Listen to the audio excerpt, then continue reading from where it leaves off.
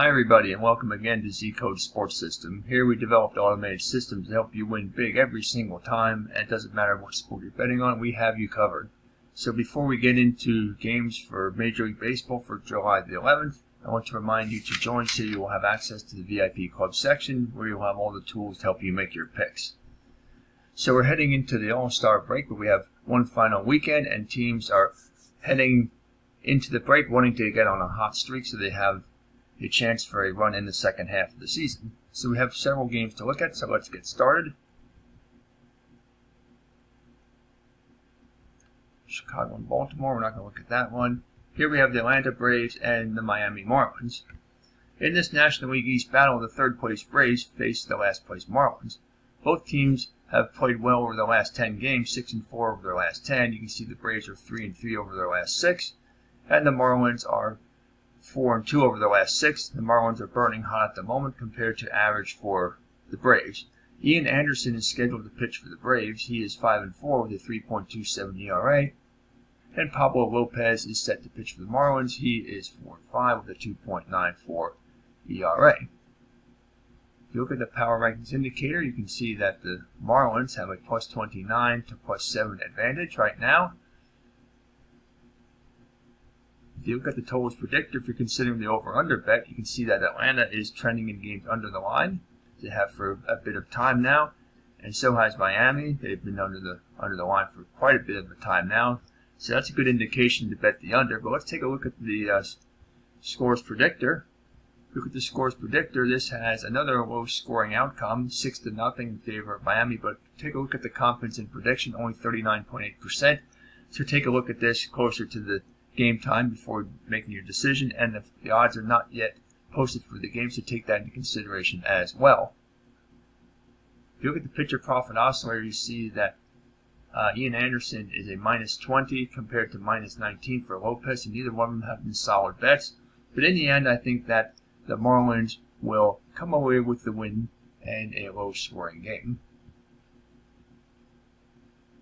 The Philadelphia Phillies and the Boston Red Sox. The Phillies head to Boston, sitting fourth in the National League East, and the Red Sox are leading the way in the American League East. You can see both teams are average status at the moment. The Phillies have won 3 out of their last 6 games, actually 4 out of their last 6 games, excuse me, and the Red Sox have lost their last 2, and they are 3-3 over their last 6. Aaron Nola is scheduled to pitch for the Phillies. He is 6-5 with a 4.53 ERA, and Nick Pivetta is on the mound for the Red Sox. He is 7-3 with a 4.09 ERA. You can see that Pivetta has been a better bet at plus $686 on the pitcher profit oscillator compared to Noah at minus 111. If you look at the power ranking indicator, you can see that the Phillies have a plus 23 to plus 12 advantage in that category.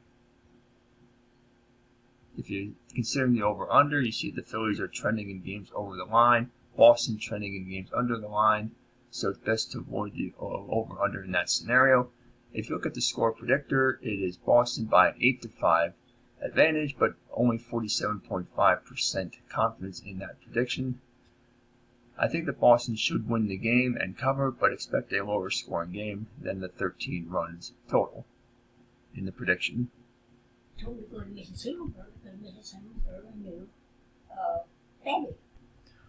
Okay, so the next game we're going to look at here then is, just scroll down through a full slate of games for July the 11th, the Cincinnati Reds and the Milwaukee Brewers.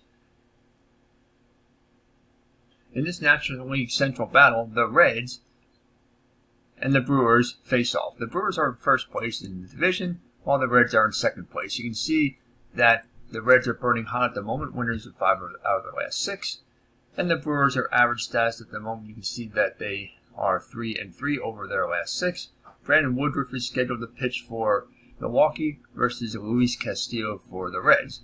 Woodruff is 7-4 with a 2.10 ERA and plus 452 on the pitcher profit oscillator, so he's been an excellent bet. Castillo, on the other hand, is 3-10 with a 4.81 ERA and has been a really bad bet at minus $871. If you look at the power ranking indicator, you can see here that Cincinnati is at plus 22, and Milwaukee, they were up as high as plus 29 just a week ago, and they have plummeted down to plus 8. If you look at the scores predictor, we see that we have the Reds winning by an 8-7 score with almost 69% confidence, so we're expecting a high-scoring game. If you look at the totals predictor, it's showing a little bit something different. The Reds playing in games trending well under the line, Milwaukee trending over the line, so it's a little bit of a conflicting kind of a point of view here, depending on how you want to look at it.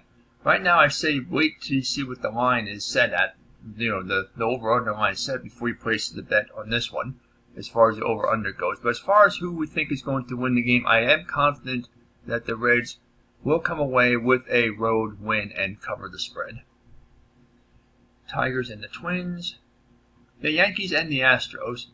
The Yankees enter 4th in the American League East, and the Astros are on top in the American League West. Both teams are burning hot at the moment. You can see the Yankees have won their last 3 after losing 3 prior to that, and the Astros are burning hot, winners of their last 6 games. If you look at the power rankings indicator, you can see here that both teams are on the upward trend, not surprisingly, with Houston up to plus 27 points and the Yankees right behind them at plus 25 points. Neither team has named their starting pitcher yet, so take a look at that before the game starts. And also the odds are not yet currently posted. But if we look at the score prediction, here we have the Astros with a 9-1 edge with 48% confidence in that prediction. You want to consider the over and under. You can see that the Yankees are playing in games trending slightly over the line. The Astros are playing in games trending slightly over the line as well. So betting the over is probably a safe play in this one. I would do that as well. But again, check the line beforehand. And as far as who will be the winner of this game, I think the Astros have the advantage playing at home, and they will win and cover. Now we want to look at the Cardinals and the Cubs. This is the last matchup that we want to look at for the week. The Cardinals are averaged down at the moment. They've lost their last game, and you can see over the last 6, they are 3-3. The Cubs are dead up. They just broke a very long losing streak, and they're 1-5 over their last 6. The pitching matchup is Adam Wainwright for the Cardinals, and actually the Cubs have not yet named their starting pitcher, but Wainwright for the season is 7-5 with a 3.58 ERA, and you can see that he is minus 107 on the pitcher profit oscillator, so he has not been a solid bet. He's been a very poor bet actually at the moment, so consider that before making your bet.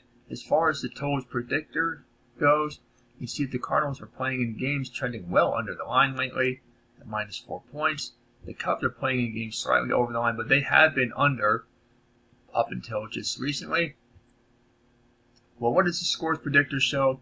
The scores predictor shows the Cardinals with a narrow 6-5 edge with 49% confidence in the prediction. So that's interesting. With the 11 runs total, it's interesting to see whether that's going to be over or under the line. As you see right now, the lines have not yet been posted, so take a look at this as well as the line before making your bet. As far as the outcome goes, I believe the Cardinals are the better team at the moment, and the Cubs have not proven that they have gotten back onto their winning ways yet, and I believe the Cardinals will win this one and cover. You can see there's still several other matchups here that you can take a look at, so you can take a browse through these at your leisure.